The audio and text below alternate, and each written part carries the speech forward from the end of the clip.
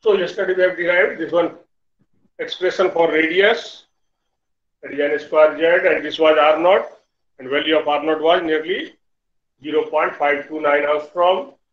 This was velocity z over n, and this was coming nearly 2.2 or 2.3, whatever it is, 10 to the power 6 meters per second. That was the speed of electron in first orbit when z is 1, n is 1. Here also, that was the radius of first orbit of hydrogen, r naught. Now today we shall derive expression for energy. So when electron is revolving in any orbit,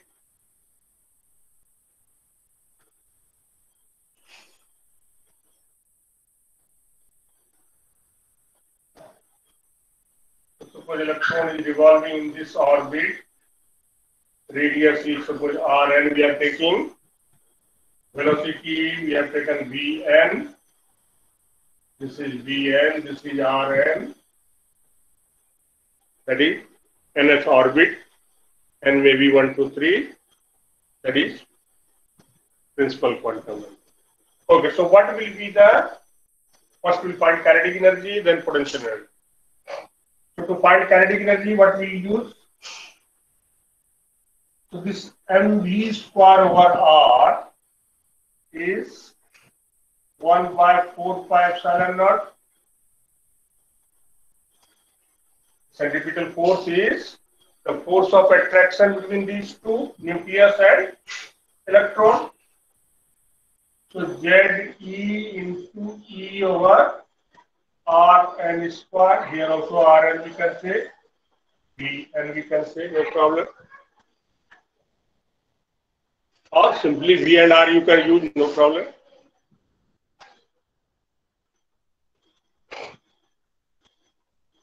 So what force?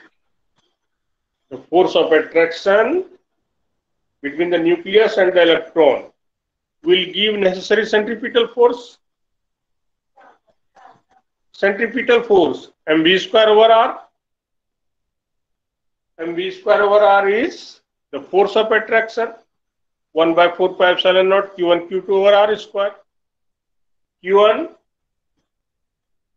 charge of nucleus, that is Ze, because Z protons are there, atomic number. Another q2 is electron.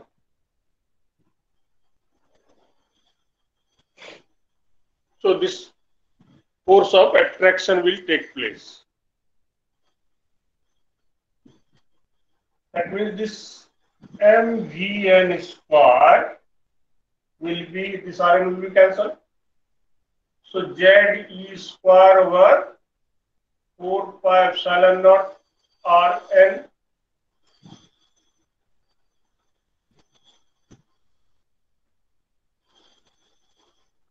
Now we require kinetic energy, that is half mv square. So if we write half, this side also we have to do half. That means this kinetic energy of electron will be 1 by, we can give the symbol okay, Ek,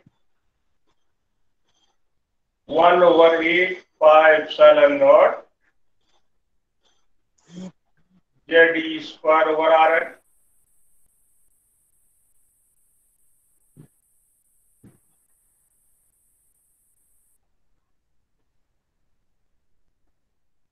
We can substitute the value of Rn. Afterwards we will substitute. First we will calculate in terms of Rn only.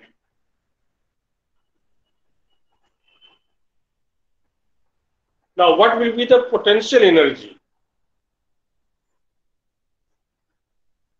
Potential energy of electron.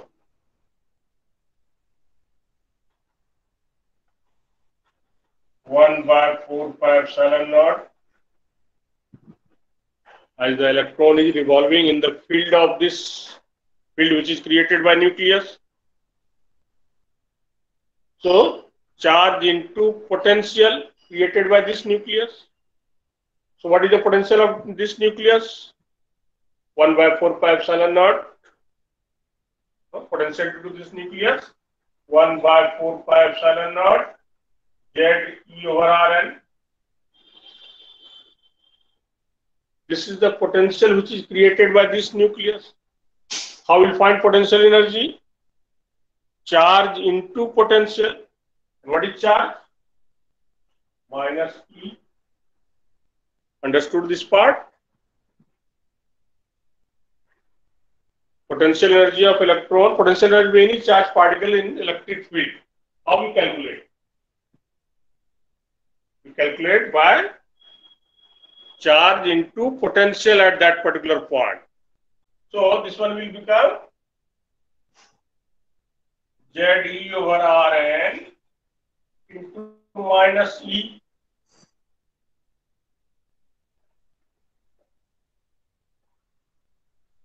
So potential energy of nth orbit may be, this is minus ZE square over 4 pi epsilon naught Rn.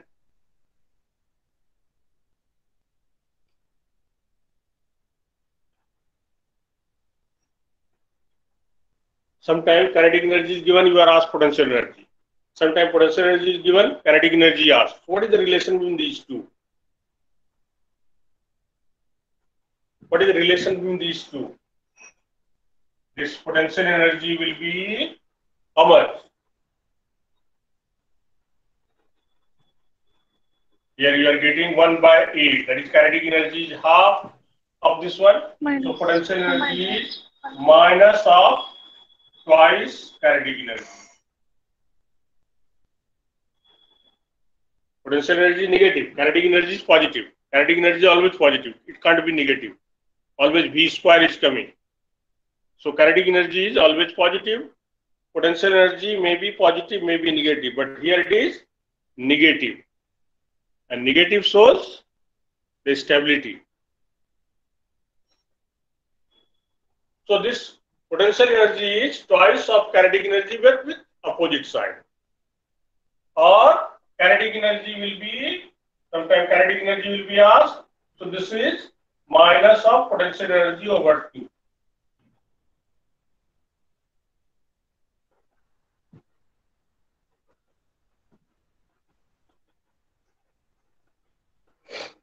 Now if we add these two, we will get the total energy of the electron.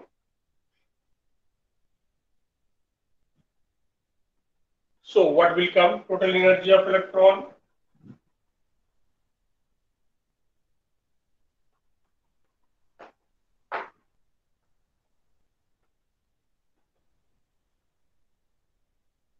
So total energy of electron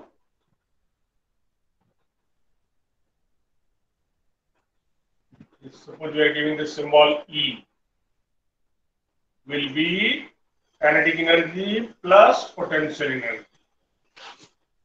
E and we can give in nth orbit. So we'll add these two. How much you will get?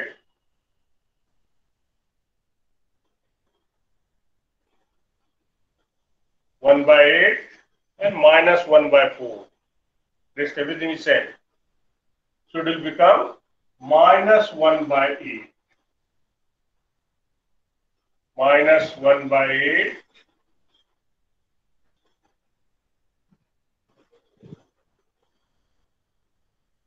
ZE square 8 pi epsilon naught, okay.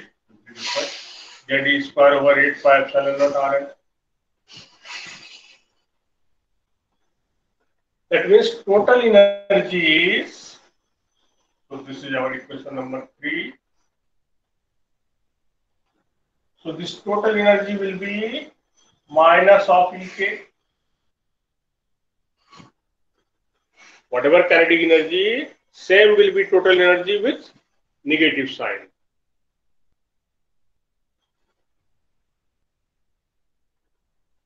Total energy become negative. What does it mean? This electron is in a stable state. It can keep on revolving. Since this En is negative, that means what will be? Electron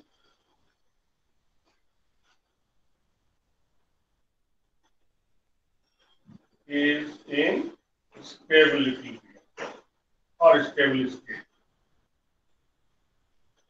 That is, it can keep on revolving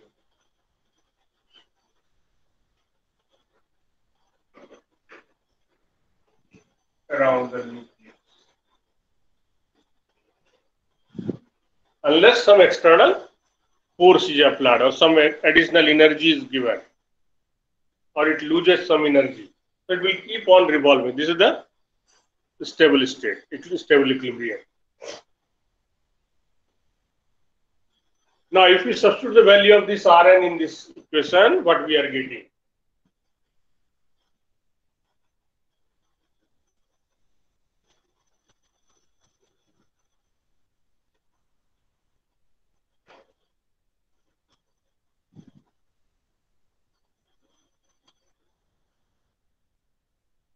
So energy will become how much?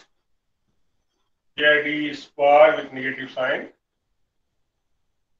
8 pi epsilon naught, and in place of Rn we will write n square h square epsilon naught is there. N square epsilon naught h square, and here it will come Z pi m e square. Z square over n square, pi is cancel. M e 4 epsilon naught square h square.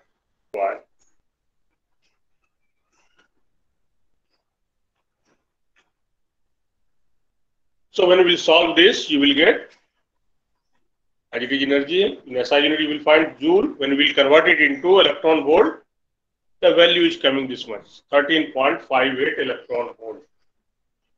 While solving numerical, frequently we use 13.6 electron volt. The total energy is directly proportional to Z square and inversely proportional to N square. So this total energy we got is directly proportional to Z square, whereas it is inversely proportional to N square. This is if N is same or N is constant.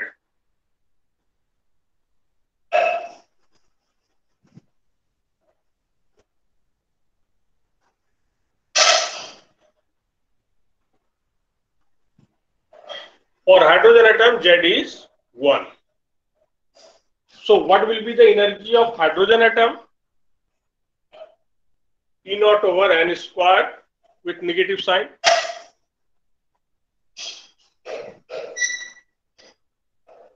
So energy of hydrogen,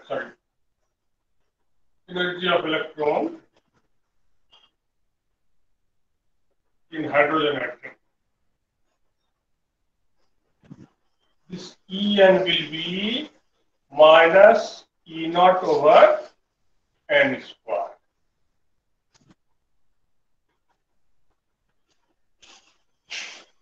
Because here Z is 1.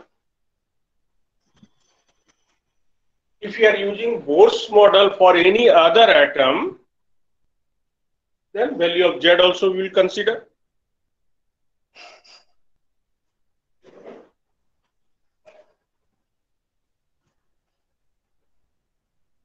Now we calculate what will be the energy of different orbit, electron revolving in different orbit.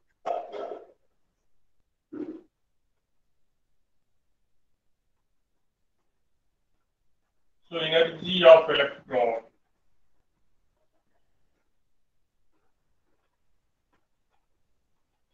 revolving in first orbit.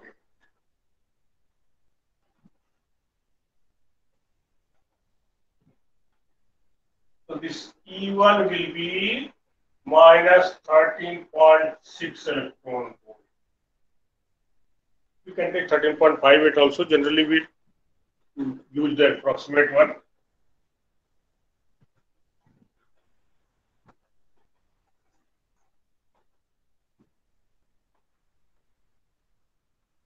Now, what will be the energy in second orbit?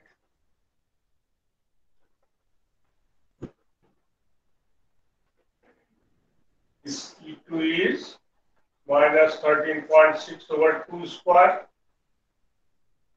How much you are getting?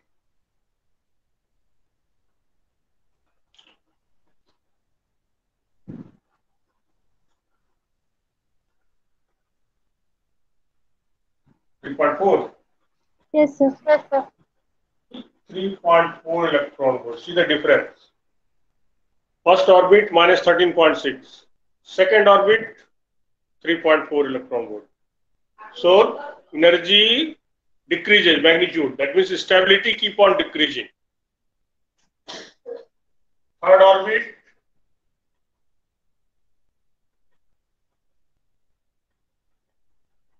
minus 13.6 over 9 minus 1.9 1 9 4 not 5 ja. Okay, 1.51. Fourth orbit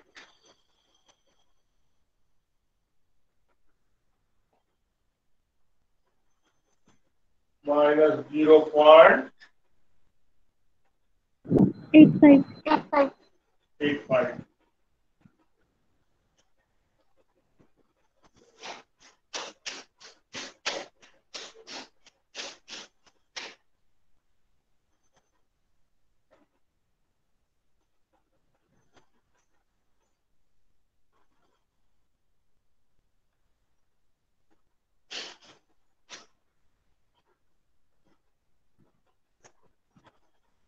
Zero point 5.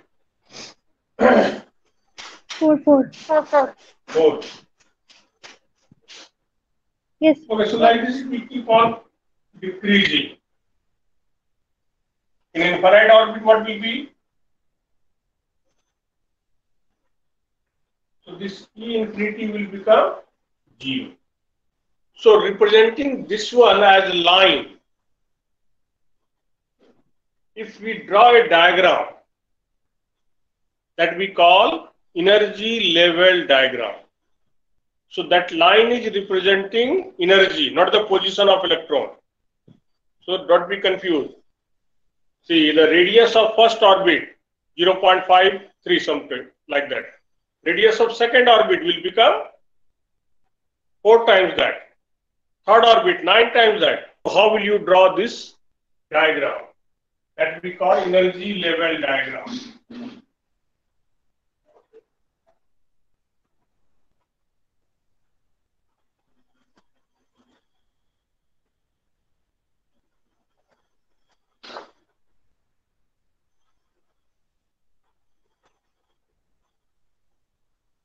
So this is representing energy.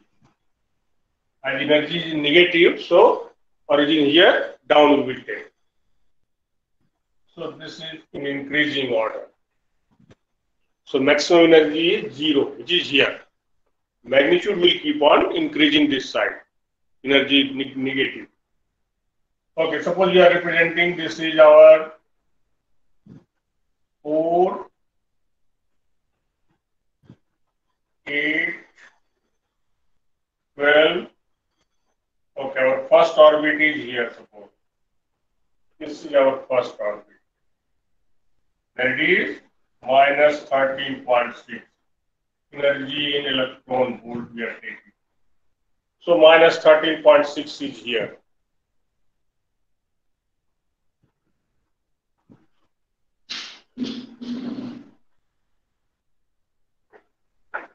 So this is our E1, first orbit. N equal to 1.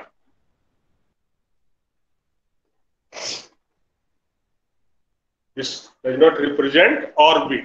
This is representing energy. Now, what is the energy of second orbit? Second orbit is coming 3.4. Where it will come?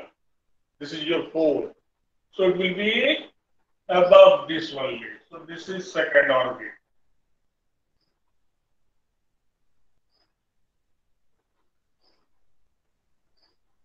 And equal to 2. This is the energy of, this is not the position of second orbit. Don't be confused. This gap, what is it representing? This gap is representing energy gap, not the position gap. The difference in energy will be 3.4 minus 3.4 and minus, oh, so this is minus 3.4 minus of minus 13.6. So, how much? 10.2. So 10.2 electron volt is the energy gap. This gap we call energy gap or band gap. Delta E or delta Eg. So this is your 10.2 electron volt. That means this much energy will be either released or absorbed when electron jump from first orbit to second orbit or from second orbit to first orbit. This is the energy gap, not the position gap. Okay. Similarly, the third orbit, where will you represent? 1.51. 1.51, maybe suppose here it is 2, then 1.51 will come somewhere here. Okay, this is 1.51. This is E3. So here we mark minus 3.6 minus 1.51. E4 0.85. So 0.85 may come here. This is our E4. 5.4. 5.4, like this is E5. Similarly, E6, E7. So we keep on. What is the conclusion you can draw from here? This energy gap will keep on decreasing. As we increase the number of orbits, the energy gap keep on decreasing. So this band gap or energy gap keep on decreasing.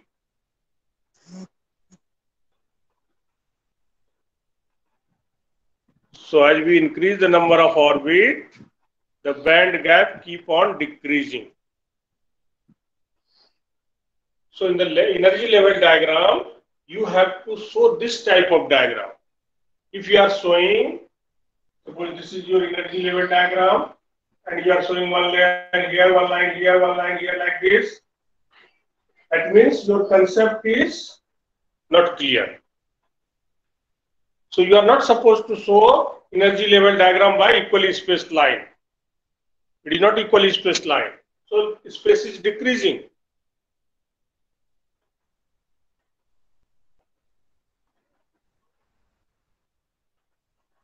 Now on this line, sometime you will be asked, so emission line of the spectrum or absorption line of the spectrum. So next we will continue from here.